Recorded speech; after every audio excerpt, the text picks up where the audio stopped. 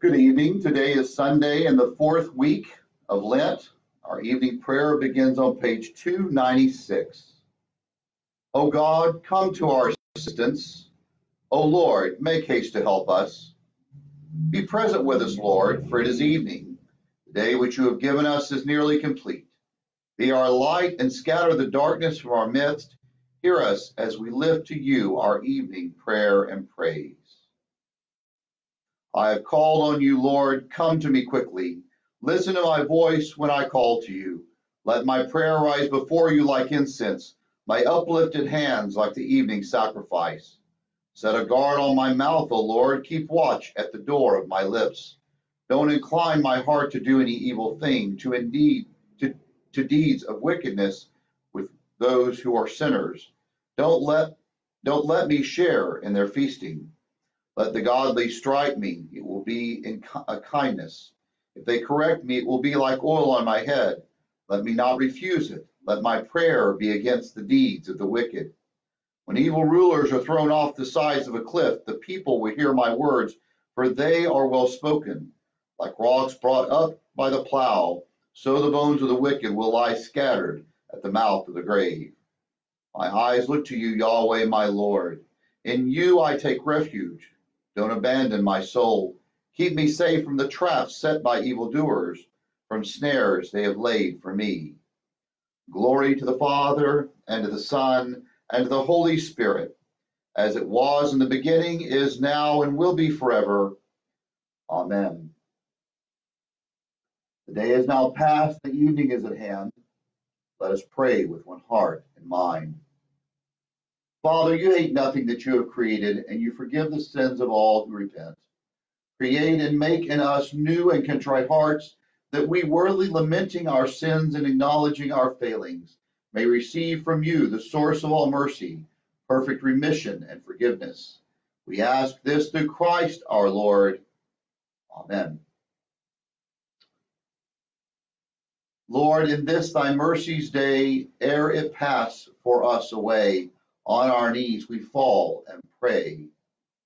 Lord, on us thy Spirit pour, kneeling lowly at the door, lest it close forevermore. By thy night of agony, by thy supplicating cry, by thy willingness to die, by thy tears of bitter woe for Jerusalem below, let us not thy love forego. Grant us neath thy wing a place, lest we lose the day of grace, ere we shall behold thy face. Oh, what joy for those whose disobedience is forgiven, whose sin is put out of sight. Yes, what joy for those whose record the Lord has cleared of guilt, whose lives are lived in complete honesty. When I refused to confess my sins, my body wasted away, and I groaned all day long. Day and night, your hand of discipline was heavy on me. My strength evaporated like water in the summer heat. Finally, I confessed all my sins to you and stopped trying to hide my guilt. I said to myself, I will confess my rebellion to the Lord, and you forgave me. All my guilt is gone. Therefore, let all the godly pray to you while there is still time, that they may not drown in the floodwaters of judgment. For you are my hiding place. You protect me from trouble. You surround me with songs of victory. The Lord says, I will guide you along the best path for your life. I will advise you and watch over you. Do not be like a senseless horse or mule that needs a bit and bridle to keep it under control. Many sorrows come to the wicked, but unfailing love surrounds those who trust the Lord. So rejoice in the Lord and be glad, all you who obey him. Shout for joy, all you whose hearts are pure. Hear my prayer, O Lord. Listen to my plea. Answer me because you are faithful and righteous. Don't put your servant on trial, for no one is innocent before you. My enemy has chased me. He has knocked me to the ground and forced me to live in darkness like those in the grave. I am losing all hope. I am paralyzed with fear. I remember the days of old. I ponder all your great works and think about what you have done. I lift my hands to you in prayer. I thirst for you as parched land thirsts for rain. Come quickly, Lord, and answer me. for my depression deepens. Don't turn away from me, or I will die. Let me hear of your unfailing love each morning, for I am trusting you. Show me where to walk, for I give myself to you. Rescue me from my enemies, Lord. I run to you to hide me. Teach me to do your will, for you are my God. May your gracious Spirit lead me forward on a firm footing. For the glory of your name, O Lord, preserve my life. Because of your faithfulness, bring me out of this distress. In your failing love, silence all my enemies and destroy all my foes, for I am your servant. Return to Yahweh your God, for he is gracious and merciful. God reckons as righteousness those who believe in him, the one who raised Jesus, our Lord, from the dead. For Christ was handed over to die because of our sins, and he was raised to life for our justification. Since we have been justified in God's sight by faith, we have peace of Jesus Christ our Lord has done for us. Through Christ we have gained access to the grace in which we stand and rejoice in our hope of the glory of God. When we were utterly helpless, Christ came at just the right time and died for us sinners. Since we have been justified by his death, how much more shall we be saved from God's condemnation? Since our friendship with God was restored by the death of his Son, while we were still his enemies, we will certainly be saved through the life of his Son. So now we can rejoice in the wonderful new relationship with God because our Lord Jesus Christ has made us friends of God. Return to Yahweh your God, for he is gracious and merciful. Glory to the Father, and to the Son, and to the Holy Spirit, as it was in the beginning, is now, and will be forever. Amen. Our reading today comes from St. Paul's first letter to the Corinthians. Don't you realize that in a race everyone runs, but only one person gets the prize? So run to win. All athletes are disciplined in their training. They do it to win a prize that will fade away, but we do it for an eternal prize. So I run with purpose in every step. I am not just shadowboxing. I discipline my body like an athlete, training it to do what it should. Otherwise, I fear that after preaching to others, I myself might be disqualified. Unless a grain of wheat falls to the ground and dies, it remains a single grain. But if it dies, it produces a rich harvest. My soul proclaims the greatness of the Lord. My spirit rejoices in God, my Savior, for he has looked with favor on his lowly servant.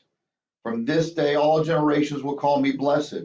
The Almighty has done great things for me, and holy is his name. He has mercy on those who fear him in every generation. He has shown the strength of his arm.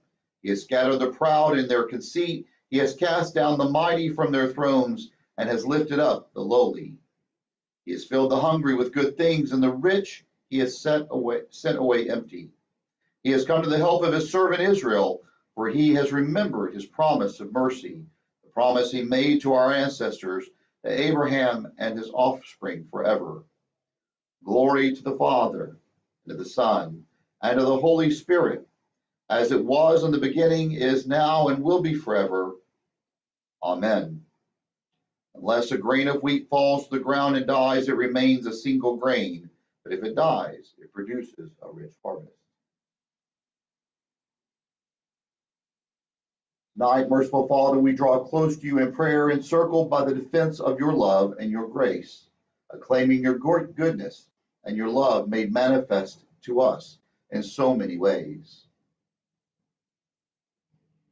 For your gift of grace going before and always guarding us, we give you thanks, Lord God. For the passion you give us to respond to the prompting of your love, we give you thanks, Lord God. For the dedication of those who lead and guide our inquirers and candidates towards a new life in Christ, we give you thanks, Lord God. And for the courage of Christian missionaries who seek to share the gospel throughout the world, we give you thanks, Lord God.